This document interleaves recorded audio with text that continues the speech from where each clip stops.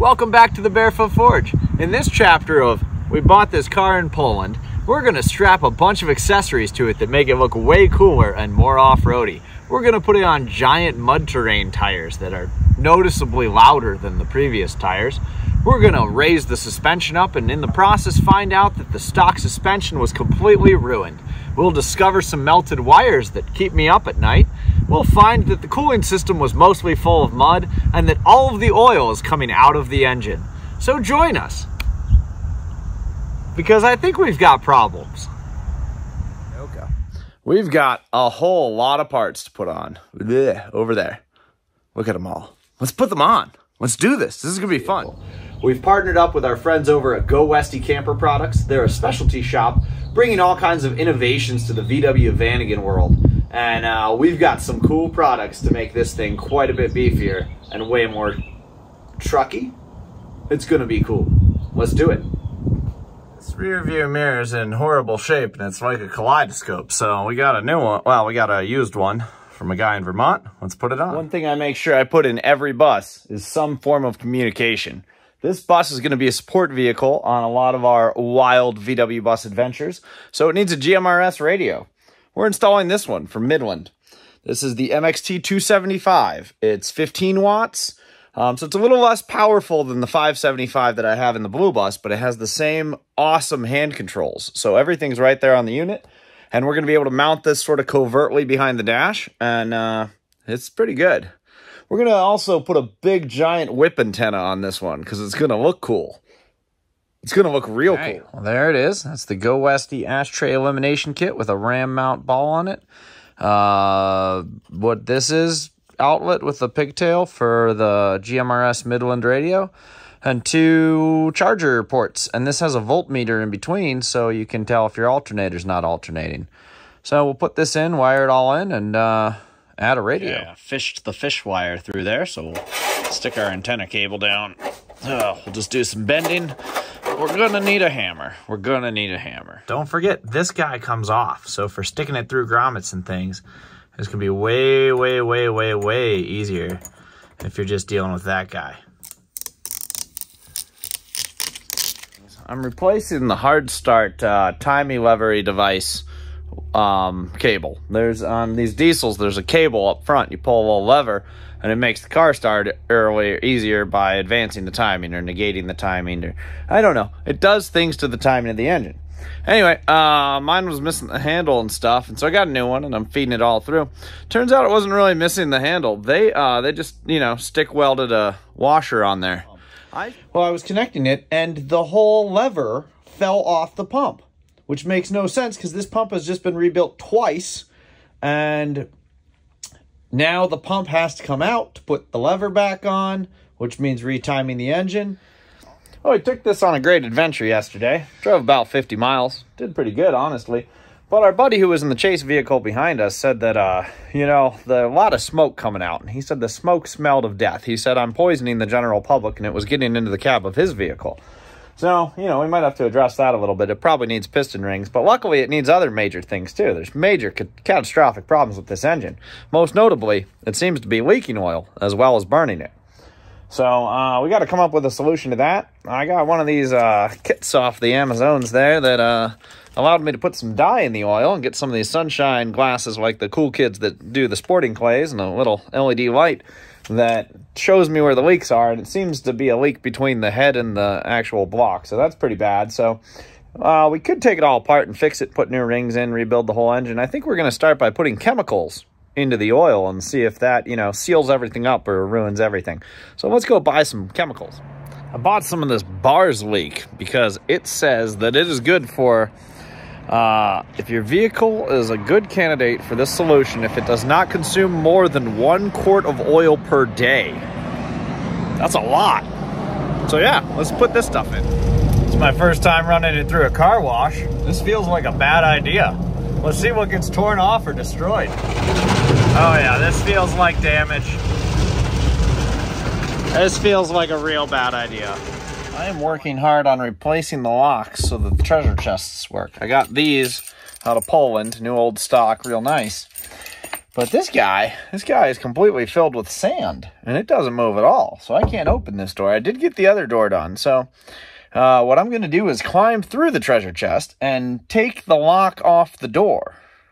I think that'll work. I'm inside the belly of the beast doing the locks. I don't really know. Today got weird. To fix the locks on the Doka, I needed to climb into the middle of it. Also, I can climb into the middle. I'm just taking these bolts out and literally popping the lock off the door from the inside. Like a really horrible burglar.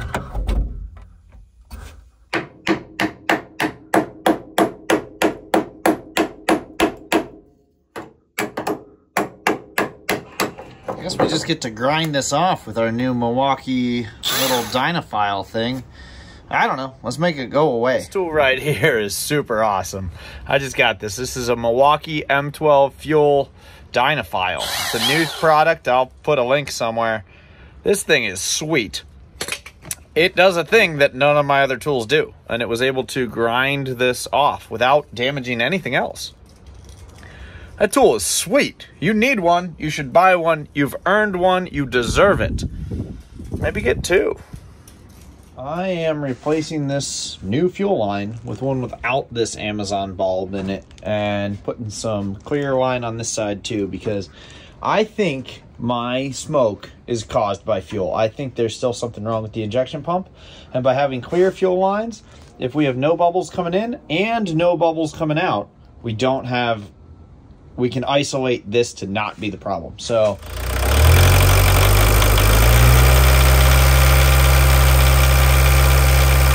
time to get into the cooling system. I'm replacing bottles that look like this that have thick mud on top because they have thicker mud on the inside. Let me show you what comes out of it. This bottle's disgusting. That's my coolant.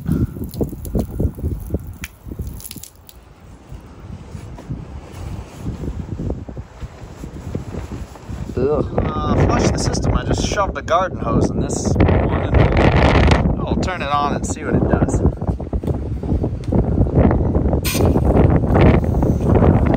Oh, it's coming out everywhere. It's gone rogue. Got it. Okay, blowing. Look at that. Getting some much cleaner looking water coming out. That's kind of what I expected to see. See this steel inner bit has come out of the plastic outer bit, so we're gonna just poke it back in and hope it never moves again. But it will, because there's supposed to be a lip here on this side, and it's missing. It's probably in here. Yeah, it's in there. So everything's ruined.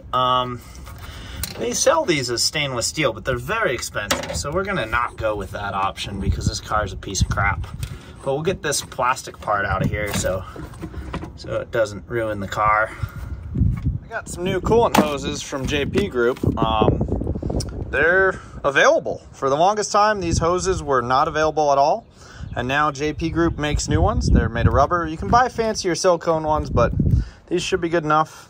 And they're affordable, and we're gonna replace them proactively so that the car doesn't explode. So we're trying to put LED headlights in here, but we're taking out these H4s, but there's some real weird stuff. Someone brazed or soldered on these tabs, so we're missing the outer headlight ring. These mount directly, and then there's just, like, you know, wires tucked in here. And what is that? Oh, does this have daytime running lights? That must be what that is. That's crazy. There's a second bulb in here, Dan. This is strange. So we've got Ben's Doka here, and it's got, you know, proper tires and stuff on it. So we're gonna drive his and follow mine. He's gonna drive this one, and we're gonna see just how smoky it really is. So take it for a spin. First gear is further to the left than you think it is. So sometimes you gotta slam her into second to slam her into first. Okay. Just hit it hard.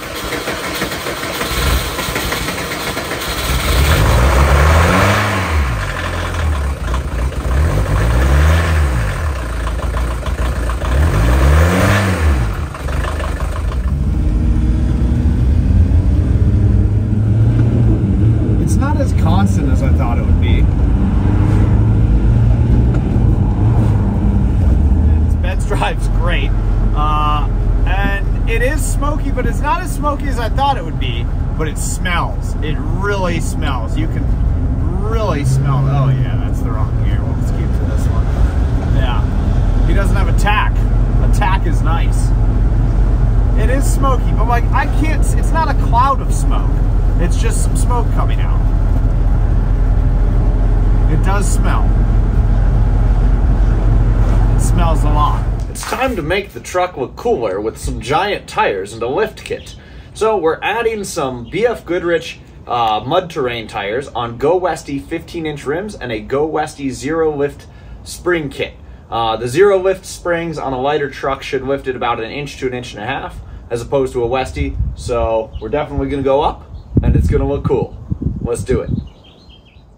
Let's add a bunch of GOWESTY accessories to this and make it look cooler. Yeah. Vanagons came factory equipped with 14-inch wheels and generally some really small light truck tires. In this case, we're running some Bridgestone Blizzaks, which are actually pretty good snow tires so far, but you know, we just want to go make dumb, irresponsible choices.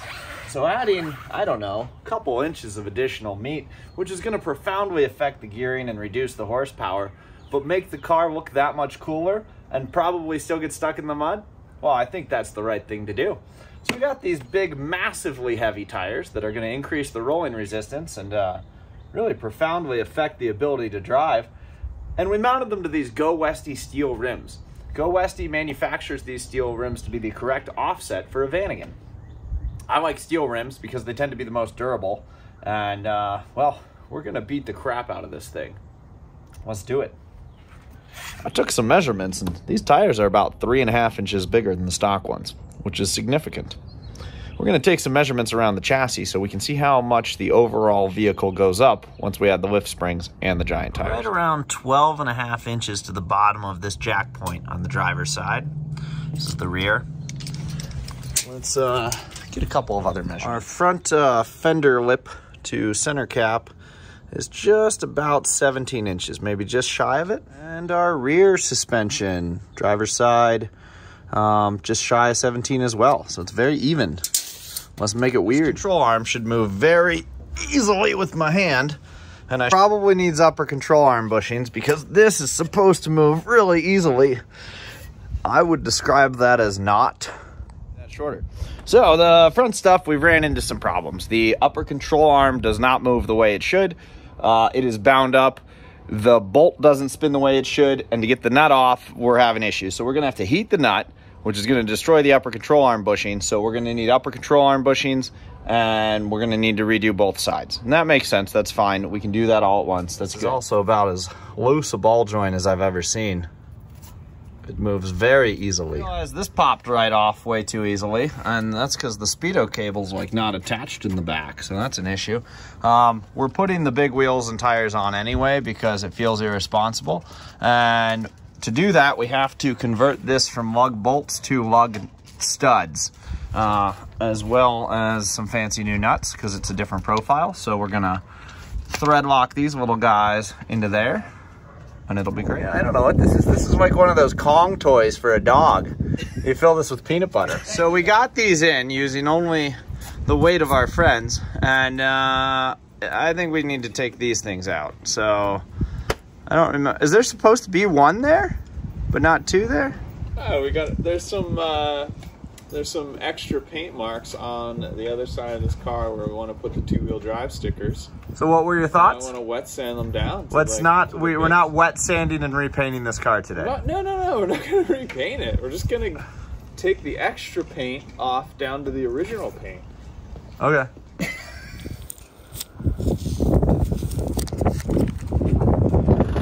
We Carolina squatted a Vanagon. Big tires on the front. Tiny tires on the back. Being a beauty. And that's not going to hurt at all here. There we go. Okay. Come on down. So we got the springs in. You don't need a spring compressor. You just need a buddy. And it's in there. One Kurt. A unit of Kurt. Those are different springs. Yeah, this has, these are different springs.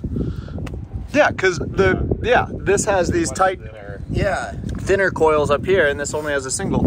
These are different springs. Put one bolt in, and that's holding it up, and then we just take our 5/16 drill bit, and this is really easy to install. You just poke a hole like that. Just drill some holes in your car, you know? It's a good time. Oh yeah, give it a little, I love putting holes in cars. That's a good one. And then your bolt goes through here, and you access the backside through all of the Polish mud. And you stick a nut in there. Screw it together. Just try not to lose the nut in the frame. Yeah, if I lose the nut in the frame, that's why I piled up some of that Polish mud on the sides. That's to hold it. Yeah. Did you really? No, I know where it is. It's in there. Yeah, it's just not where I want it to be. Well, do you want me to get it? Let's take this out. Oh, it's full of things. That's access to a pillar. Oh, is that a mouse? That might be a mouse. There's a bag. Why is there a bag in here? It's cocaine. There's another bag. This is where you store your bags. Apparently. This is like a weird magic trick. There's another bag. Oh shit. No, there's a hole there. Putting the Go Westy Edition sticker on here. This is a creative remake of the Wolfsburg Edition that would have come on some Vanagons. This is the right way to do this. You just heat this up until the bushing totally melts, and then you kind of can't go back. So it seems to be broken. And, oh yeah, it's definitely broken. And this seems way too tight, so that's probably wrong. I got this out, and this is pretty much ruined, but we'll put a new this on, we'll put a new that on. And we're going to maintain this piece of garden hose as a spacer because it seems correct. Someone did that on purpose, and I don't want to second guess that person's life choices. So let's put these big springs in with this broken this and that, and this broken this and that, and we're going to maintain this piece of garden hose to maintain their life choices. These Go Westy lift springs are, they're a lot taller than the stock ones, so it's a little tricky to get them in. But with the right compressor, it's not only relatively easy, it's relatively safe.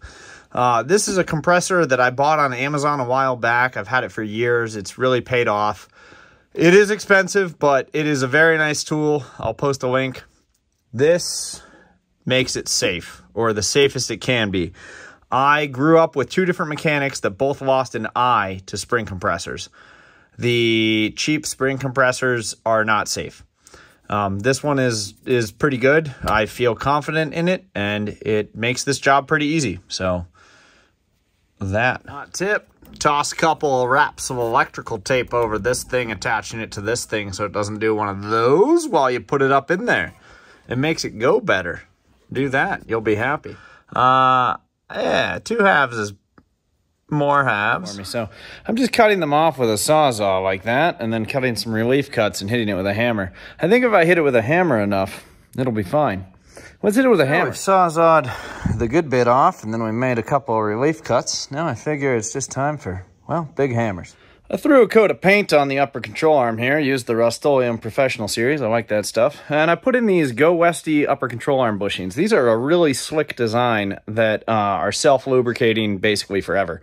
They will completely eliminate the very annoying creaking sound going over everything, and unlike the previous ones, they'll actually work. This suspension's going to be functional.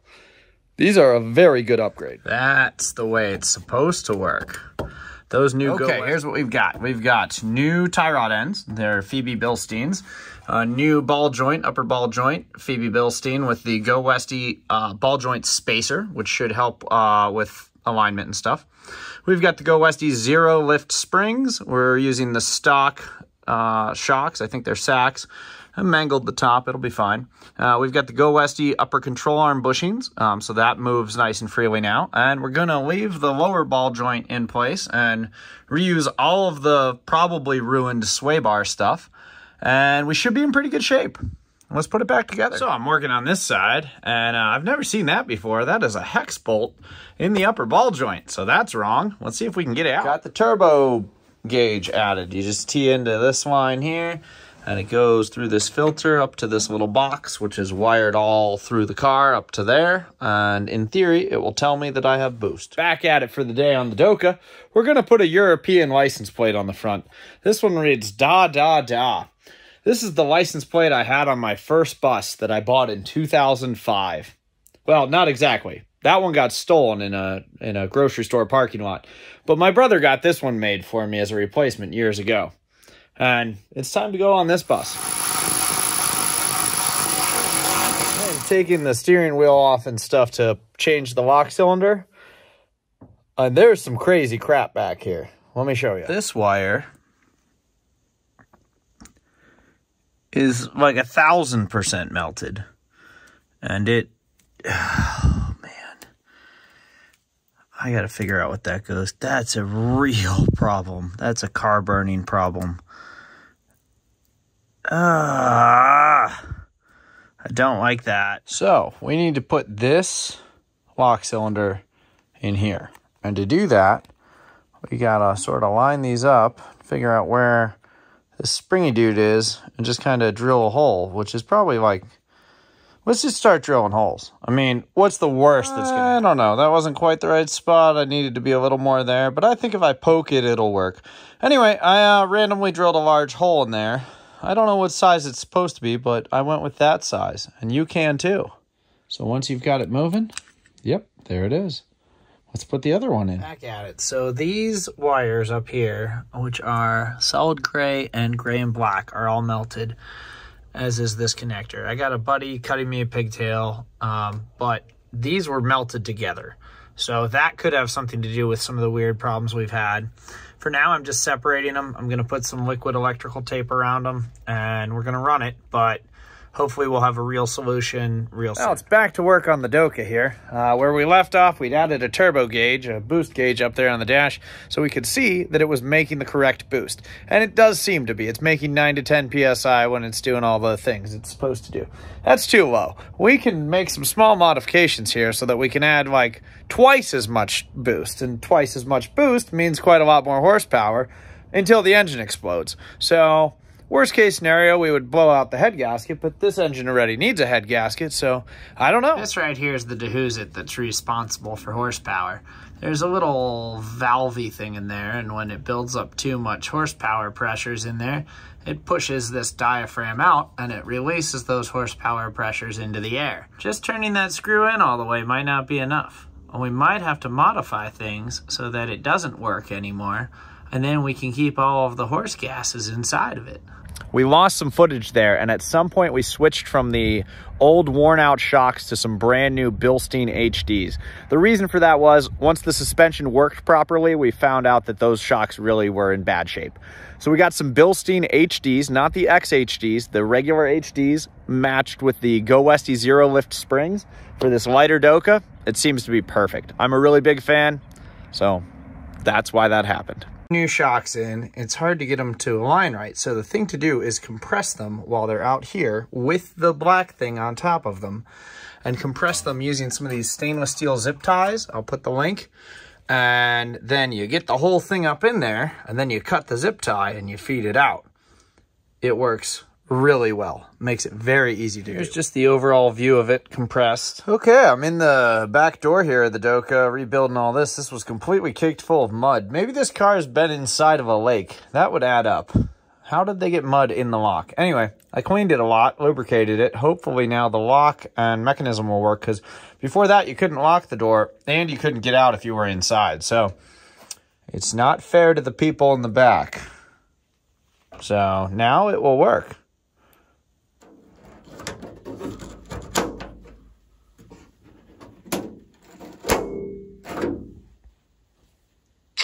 Corners of the bed, there's these factory holes that are threaded for things.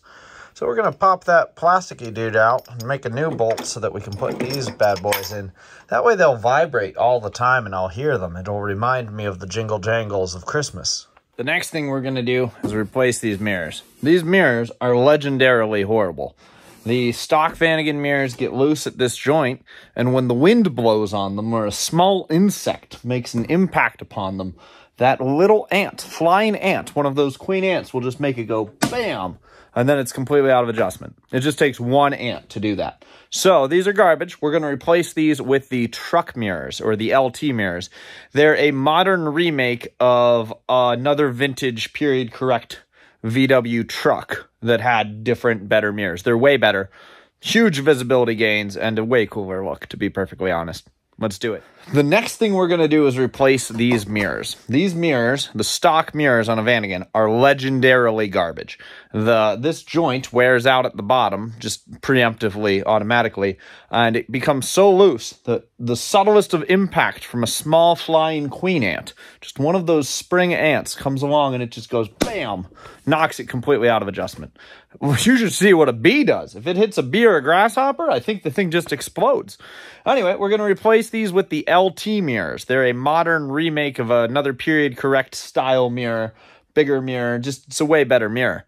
It's superior, way better visibility, everything's better.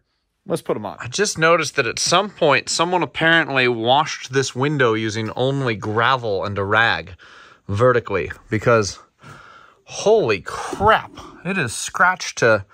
I've never actually seen one. I would say this window's pretty much ruined. Well, we'll have to find another piece of glass. I love drilling holes in cars. Let's do it.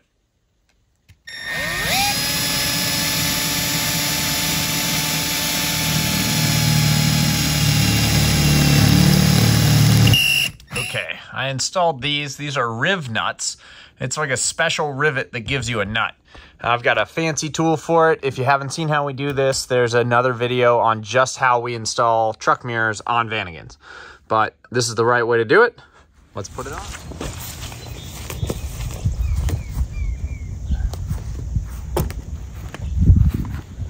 So here's the stance we've settled on. The GOWESTY springs raised it a little bit in the front and a little bit in the back, but we're going to take some measurements to actually compare.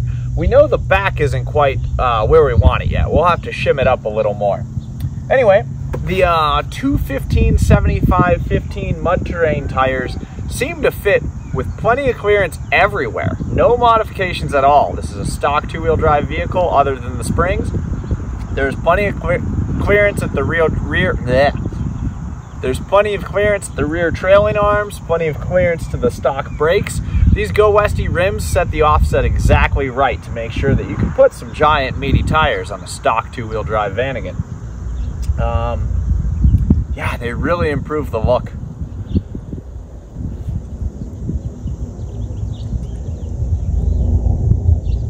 This is the stance it kind of settled out on. It definitely lifted it a little bit in the front and a little bit in the back. We'll get some measurements to be able to compare here soon. The back isn't quite where we want it yet. We'll have to lift it up a little more with some spacers because it's a little bit squatted right now, but that's probably because the factory spacers are either missing or made out of things they found. Anyway, the 215/75/15 BF Goodrich mud terrain tires fit on these 15-inch GOWESTY steel rims with no modifications at all. There's plenty of clearance everywhere. We don't seem to be rubbing anywhere on the body. There's clearance at the trailing arms. There's clearance to the brakes. I'm really impressed with the offset that they settled upon with these steel rims. It works very well. This is a direct bolt-on, at least on this vehicle. We've added the truck mirrors, which make it look super cool. And these GOWESTY rock sliders we added were really easy to put on, and they're a pretty cool accessory. Honestly, I'm probably going to put these on all of my buses now because they can offer a lot of body protection. They're relatively affordable, and they were really easy to install. If you notice, this is a straight line, and the previous owner managed to, well, they damaged the crap out of this car. Had they had the rock sliders, probably would have been fine.